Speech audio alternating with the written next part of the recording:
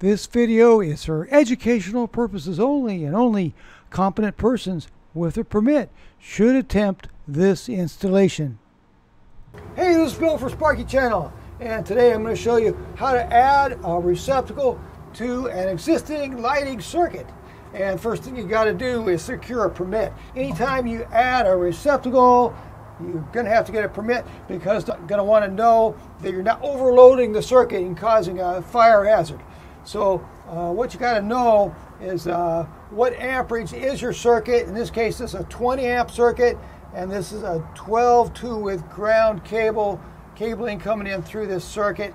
So the 20 amps, you multiply that by 0.8, which gives you 16 usable amps, which is considered to give you a safe amperage load for that circuit. This fixture right here is 100 watts, and the bulb is 5 watts. So which do you use for permit purposes? Do you use the 100 watt fixture or the 5 watt bulb? So the 100 watt fixture would be 100 divided by 120. That's 100 watts. That's what the fixture is. Divided by 120 volts. That'll give you 0.83 amps. That's the usage you figure to get your permit. And maybe you just got a few of these. So you could probably get a permit for a standard use receptacle. Now, if you're going to put in a microwave right here, they probably won't let you do it. But so it depends what you're putting in here. So I think it's better to run 12 gauge 20 amp circuits everywhere in a house. That's just my personal opinion, because you can add things like receptacles later on more easily. So once you've secured your permit, let's show you how to do it. See, this is a live switch right here, and it's turning on and off the light.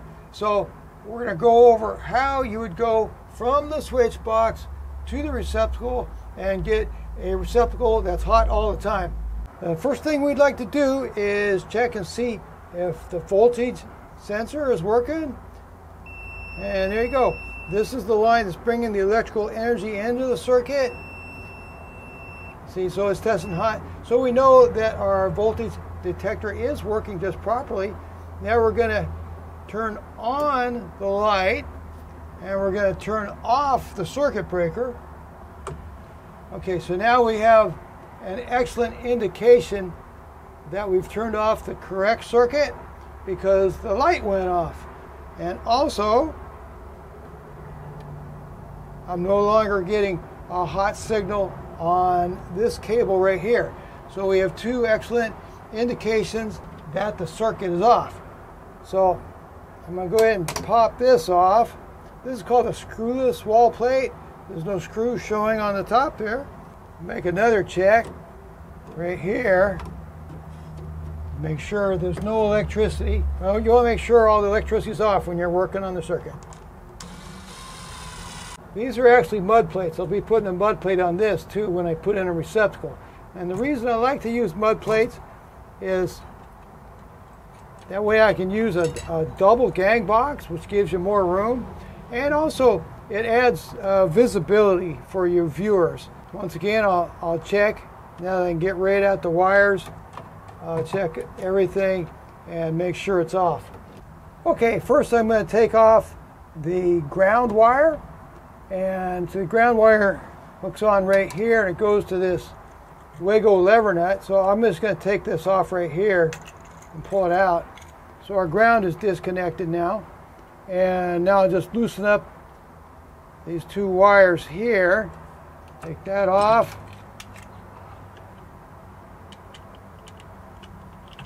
And take that off. Here's our switch. I'll be using that in just a moment. Okay, I have wire connectors on all the various wires for safety. I'm going to turn the circuit breaker back on. Now I'm going to make a test with the voltage sensor. Okay, this is the wire that's bringing the energy into the box. It's the one that's hot all the time. Okay, I've marked the wire that's hot all the time with some red tape. And I'm going to make one more test. I'm going to see what kind of voltage we have. So I'm going to put my probe right in there and right in here. We have 120.8 volts. So we have a good strong voltage, and I just take this and put it on the ground, a ground wire, and we see we have 120.8 once again. So we have a nice strong ground. So we have a good strong voltage and a good strong ground coming into this system. So we're doing real well. Now I'm going to turn off the circuit breaker, and we can once again check.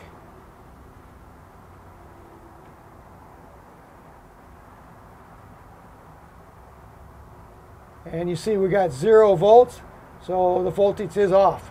So we found out that this hot wire is hot all the time, and we found out that the circuit's off right now.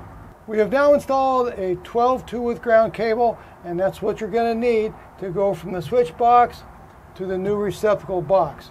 Okay, so let's get this sorted out. This is your cable that comes in to the box and brings the power and energy to the box. It's got a ground wire that goes to, this is called a Wago lever nut, and it goes to there. So this is our power cable right here. You call it a line cable. And this right here is a load cable. It goes to the light. The light is the load. So this is line and this is load. And this is also load. It's going over to this receptacle, which is another load. There's 2 loads right here. We're going to take the ground wire and add it to our 5-conductor Wago lever nut. And we'll push this back into the back of the box. We're going to need a neutral serving this receptacle box. So I'm going to connect all these neutrals together. This is the one that goes to this receptacle box. This is the one bringing the energy into the box. This is the light load wire right here. So I'm just going to use a 3-conductor Wago lever nut. Just push them all together like that. That's 2, and that's 3 like that. And you can always check, make sure they're in there good. On the back, you can look at it and check it out. So we're just going to push this back into the back of the box. Our switch isn't going to need a neutral, but we do need to have a neutral over here. Okay, so we got the grounds and the neutrals back in the back of the box. Now, we need this to be hot all the time. So we're going to take this off of here. We're going to take this off of here. So this is the hot wire that brings the electrical energy into the box. This is the wire that goes over to the receptacle box. So we're going to hook these together like that and like that. Okay, here's the switch. It says top right up here, and it's got 1 terminal on this side, 1 terminal on this side. So we got 1 terminal going to the light, and we have this terminal right here, which is also going to go to the switch. This will bring power to the switch, and this brings power to the light in a switched manner. So, and we got the ground. We have to add the ground right back here. Let's go ahead and put it right in there. Get my hand out of the way. Okay, put the ground right in there. Close it up on the Wago lever nut. Push that back, push the neutrals back there. So I've pushed this Wago lever nut over on this side. That way we have the wire coming out on this side. See, I got this wire on this side, this wire on this side. I have the ground down here low. See? So I'm going to take and put this right in here, and I'm going to tighten this down securely. Okay? Normally I would put the mud ring over the receptacle a little earlier, but the longer I wait to put the mud ring on, the better you're able to see all the wiring. Okay, so I go ahead and put this in. And when you put these in, it goes right there. Okay, you don't put the insulation in under here. You don't let any copper show. It goes right there, okay? And we're going to tighten this down securely. All right, we're doing good. Okay, so we have a wire that's hot all the time. We have a good neutral. We have a good ground. And this, by the way, is a bonding wire that bonds the metal box to the grounding system of the house. One thing you can do with a 20 amp circuit is you can put in a 20 amp receptacle. These are very high quality receptacles, and both these devices are called specification grade. That's good enough for government work. Literally, if you work on government projects, you're not allowed to put any device in their project that isn't specification grade. So these are marked on here, spec grade, and first we'll do the grounds. So we're going to need 1, 2, and we're going to need a pigtail for the device. So I'm using a 3-conductor Wago lever nut, and there's 2. To make a pigtail, all you need is a piece of wire. I used a 12-gauge wire, and you strip a little end on it there, put it in the Wago lever nut or whatever kind of wire connector you're using. I'm going to be putting the receptacle this way with the ground down, so I'm going to put the Wago lever nut in the bottom of the box, and then this will come right out, and we'll attach the green ground wire to the green grounding terminal. Okay, so notice I have the white wire over here and the black wire over here ready to go. Okay, so you take the white wire, you put it right in there like that, just right.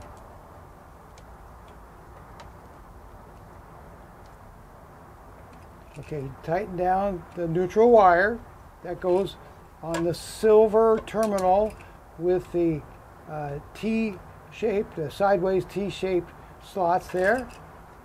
And now we have the hot wire, goes right there. Okay, we're going to tighten that down real nicely.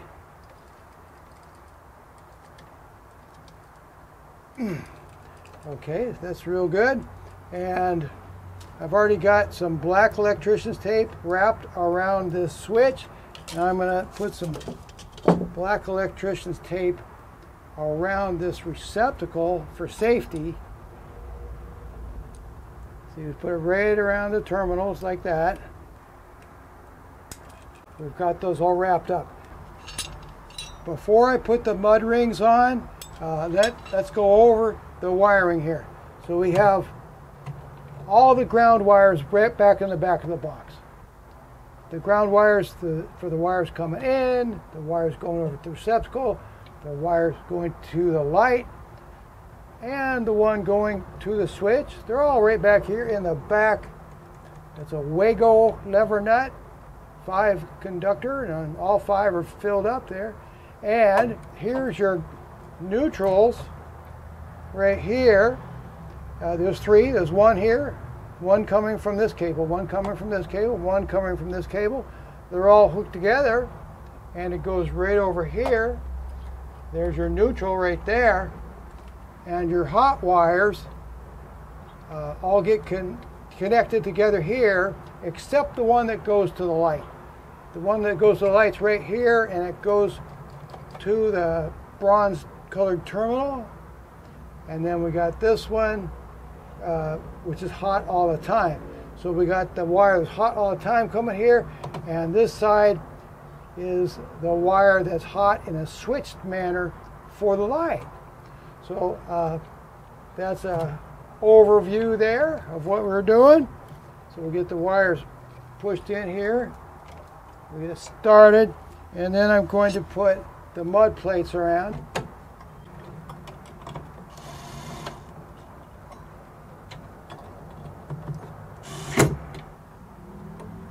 Okay, so this one's wanting to turn this way a little bit, so I'll just give it a twist like that. Push it on in. Okay, this one's twisting this way a little bit, so before we tighten it up, turn it the other way, get it going nice and straight. Okay, these are the backing plates for the screwless wall plates, and here they are right here. You put this little thing down, this little recess down, I just pop them on like that. That's one. And there's two. I have plugged in my outlet tester to the receptacle right here, and I'm ready to turn on the circuit breaker. Oh, that's good. So we have two green lights on either side, and that means that's correctly wired. You can check the bottom one too, and so they're both correctly wired. Let's try the light. Oh, look at that. Okay, the light works great. It doesn't affect the receptacle when you're turning it on and off. So this is hot all the time. Okay, on and off, on and off.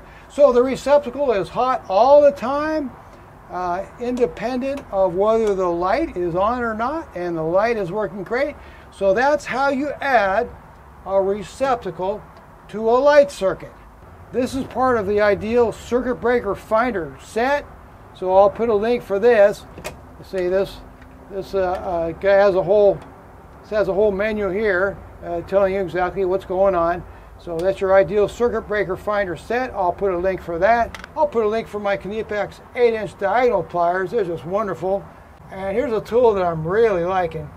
This is the brand new Klein 1000 volt insulated stripper and cutter, and they've been working just great. I really like them. I'll put a link for the Fluke 117 voltage meter and the Fluke voltage sensor. I'll put a link for Wago lever nuts, for Leviton Decora Plus spec grade switches and receptacles, and I'll put a link for the new DeWalt 12 volt max impact driver. Thanks. I hope this video was helpful.